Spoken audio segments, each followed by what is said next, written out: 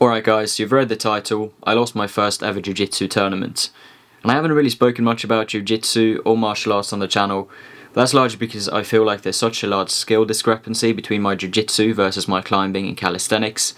But I wanted to post this regardless, mainly to remind my future self that you've actually come quite far. Because I do absolutely love Jiu-Jitsu, it's an amazing sport, and I'm thrilled to be able to do it, you know. Growing up, I was always a bit of a maths kid and, well, maths nerd to be honest, and to be able to do a sport now where you learn so much about like how the body functions, and at the same time seeing all of these patterns, right? You have moves and counter moves upon counter moves, right? It's just beautiful symmetry within it. So yeah, I absolutely love it, and I intend to keep going for sure. But yeah, I just wanted to post this for the days I feel low, for the days I feel like things are tough, and I can look back at how far I've actually come in this journey.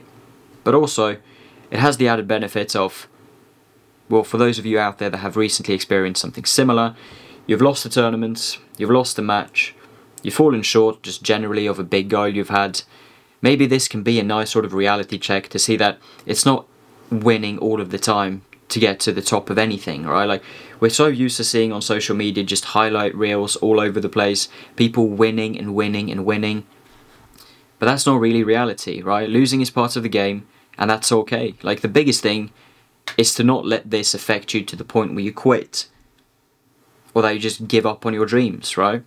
Failure is not really failure unless you quit, do you know what I mean? Like, it's all about picking yourself back up.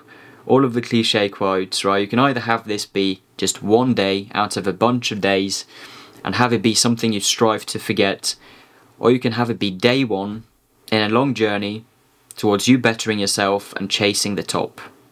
That's what it's about. One day or day one, or in this case, one tournament or tournament number one in a long line of tournaments. As you're striving to reach a big goal, and as you're failing and you're struggling, and well, there will be tough times and good times, you'll have people ask you, why not stop? Why just not do something simpler, live a more comfortable and easy and chill life? And to that I say, why not? Why not see how far you can take it and how great you can truly become? And with that, I say the only place to go from failure is up. So yeah, the only thing I'm going to do now is review the match, look what I could improve, and then train smarter, train harder, and sign up for another tournament, baby. Hopefully not too long.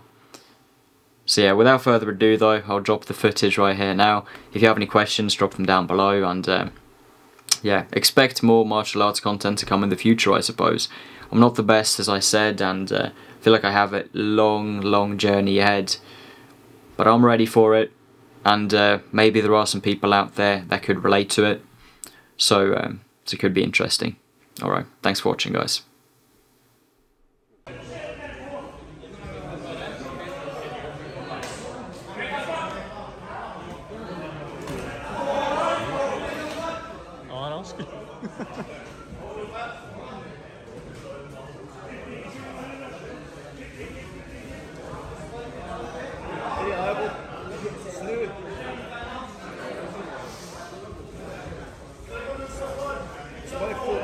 Spark foten gjennom og snu.